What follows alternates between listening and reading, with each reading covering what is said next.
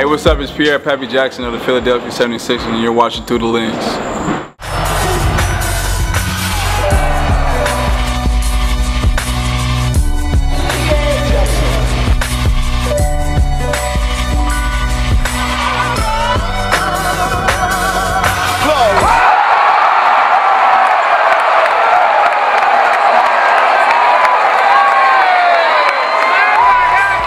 So you're listed as a 5'10" point guard. Can you describe how it was growing up for you playing? Were there people in your high school that doubted you based off your height? People were saying I couldn't play at the level I was in junior college. I went to one of the best schools. People said I wouldn't do nothing there. I ended up finishing as the best player in junior college, best point guard, blah, blah, won that championship. When I was headed to Baylor, you know, the people saying I couldn't do this and couldn't do that. I ended up being the best player on that team my junior year. Then my senior year, I ended up finishing, you know, leading scoring and leading in assists. One of the commentators said during one of my games I wasn't going to make it to December in my first year, you know, and then he ended up being one of my biggest fans before I left. That's one of my things that keep me going is just proving people wrong, because I hear it a lot and I see it a lot, you know. This was the guest room, but I put out my shoes in here. Well, most of my shoes in here. So this is like a room for your sneakers? Oh my gosh. Yeah, this most of my I got a variety. I got Jordans, obviously. I'm more of like a Nike guy, so I wear more of like Air Max 1s and trainers and Huaraches and stuff like that. This is a women's Huarache, but they're gold joints. They're pretty clean. I wore them one time. Do you wear all these shoes? I mean, I try to, for the most part. Mark and Mindy's. These were real popular when I was in high school. Brand new. But I ain't got a chance to wear them yet. I actually got these in LA. I got these at Fight Club. I just got these, what, yesterday? 2 days ago? Yeah, sweet things. Yeah, I haven't got a chance to wear these yet. Do you have a basketball shoe you like to hoop in? My favorite? Yeah, I hoop in a lot of stuff, man. I played these in my first game back in the summer league against the Lakers. My Nike IDs, and you know, I got my daughter's name on the tongue. Journey Jack. These aren't basketball shoes for me, but it's a shoe I'm gonna wear. I don't know when I'm gonna wear it. These came out like in 6th grade. He's my favorite player, LeBron James, his first shoe. Like every year I make a shoe for my grandma, that breast cancer survivor. The base is really, it's usually all pink or it's all neon, and with a little bit of both in them. That's part of the reason I got number 55. When I was in junior college, she was diagnosed, and at the time she was 55 years old. But now she's doing well. I mean, you're gonna see a little bit, like I said, a little bit later. She's crazy. She back to her old ways. Clean. I ain't wear these yet. Don't know when I'm gonna wear these. I'm actually gonna meet up with this woman named Katie. She does custom shoes for me. One of these are one of them. Wow, those are cool. Yeah, it's nice and simple. I played these in the summer league. She made these for me. Real simple, but nice. You see the damage done to them. That was out there fouling. Altitude 13s, pretty dope. I ain't got a chance to wear these. I'll probably wear them in the season for Green Week. It's probably my favorite, like top 2 Jordan of all time for me. Black cement 3s. With me, I didn't grow up with too many shoes. Well, you know, so I didn't get the shoes that I wanted all the time. So, you know, with me, I give away a lot of shoes to the less fortunate kids around here. You know, I sell a lot of shoes for cheap. I love shoes, and I just want people to have nice kicks. So. Oh my gosh! Say hi. Hi, baby. Oh. Did you get that? Yeah. Wow. You just said hi, big girl. Oh. Yeah, you see, you starting early, swagging. That's funny. Already with the kicks. You just said hi on camera. We can't even get you saying stuff. Look at her. She just said hi, bro. She said hi. Wow. She said hi. She said hi. Hi. Yeah, come on, let's mob out, baby. Last year in the summer league, you ruptured your Achilles. Can you describe that day leading up to the injury? I got traded that summer back to Philadelphia, so everybody was looking forward to what can this dude do? He's supposed to be in the league, blah blah. So first quarter, I had like 7 points in like 2 minutes or something like that. So I was just heating up, and then as soon as coach called to play for me. As soon as I did it, I tore my Achilles, and then yeah, the timing was terrible. I freaked out. I was okay until I overheard somebody say, yeah, I'm pretty sure it's Achilles. And I like freaked out because all I've been hearing is horror stories about Achilles. You know, and I freaked out. But I had my surgery, got over it, like okay, it happened. You know, as soon as I got out my cast, I came to Vegas and I started rehabbing the first day. From that day, he asked me how often I want to come. I said every day. I said like 5-6 months I was jumping again.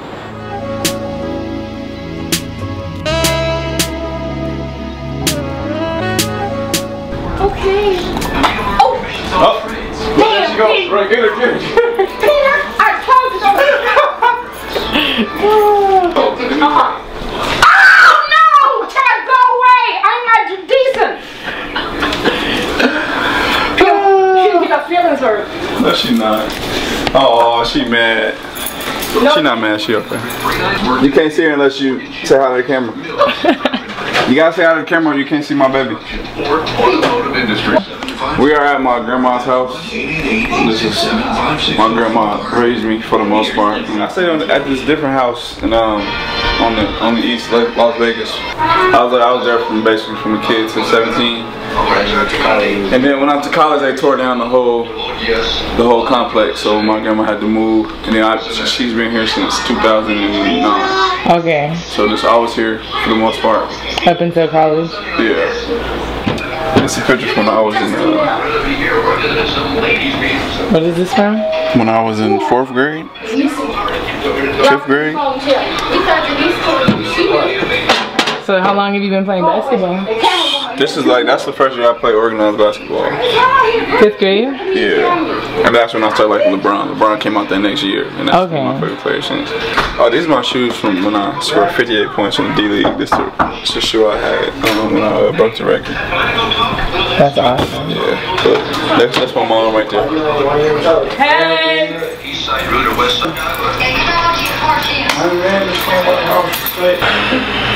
That smell good. You smell like your mommy. No, you can't do me like you do daddy. No. Hi, my boo-boo. She ready. Hey.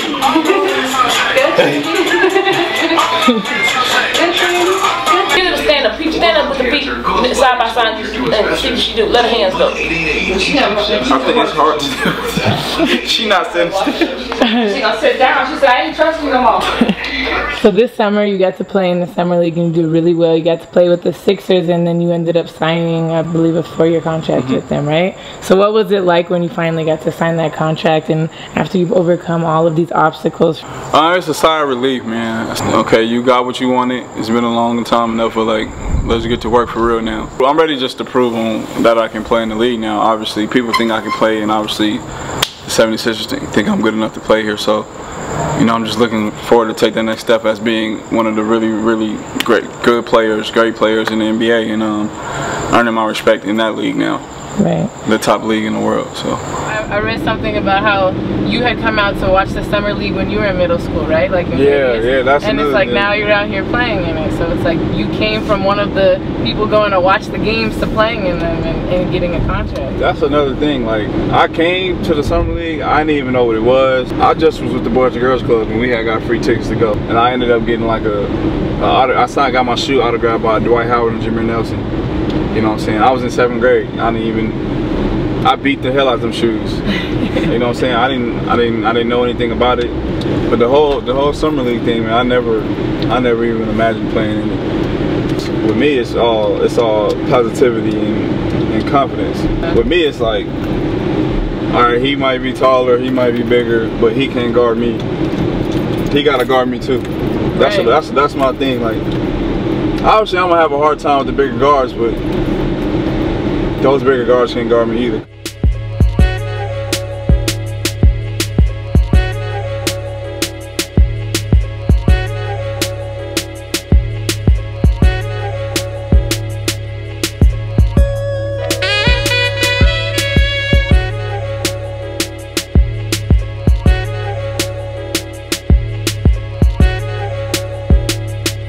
Yeah, this is my boy JC. This is his shop, Urban Necessities, man. Obviously, I'm into sneakers, and I've been getting a lot of stuff from him, and Y'all see this big ass store. He got a bunch of stuff. If you're in Vegas, man, y'all gotta stop by. This is a 2013 Chicago 1 base that's been completely gutted and reconstructed. So the red is ostrich, white is python, black is shark skin, and again inside lambskin. And what's this one? I seen these ones. That's denim and python. I'm gonna play the game real fast. Okay, well it's $5 a play, and it has a bunch of heat in here, obviously. But you gotta get the key inside the hole, which I'm not very good at. Wow, man, by this much, bro. I ran out of time. I was like, oh, y'all gonna give me a hand.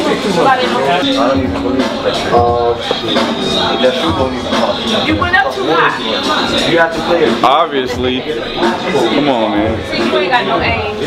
You think if it was that easy, I feel like everybody would be up here getting to have a shoe. Don't try to put that shit on me. Next.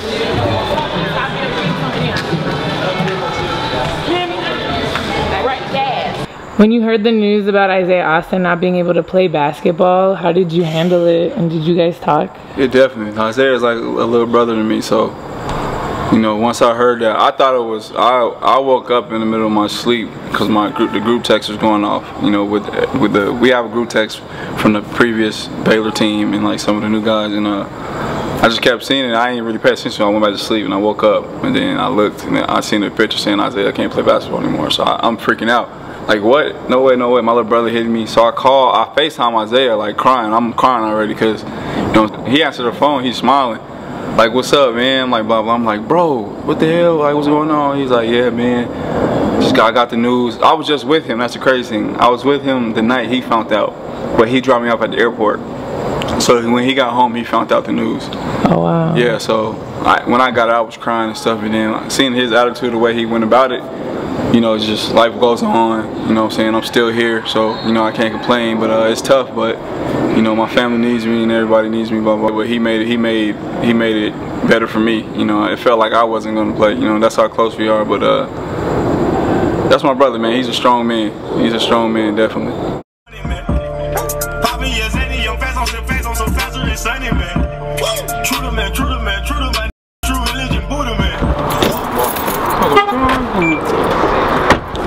So now can you tell me where we're at? We're at Canarelli Middle School at the Desert Rain Pro City, and you know, it's like the 3rd year that they're doing this. I haven't played this summer yet, but I played the 2 previous summers. I mean, it's not as big as it should be, or they wanted to get, but I think it's a good idea to get like a pro-am going on, like during the summer league. So just so the city can come out and watch free basketball.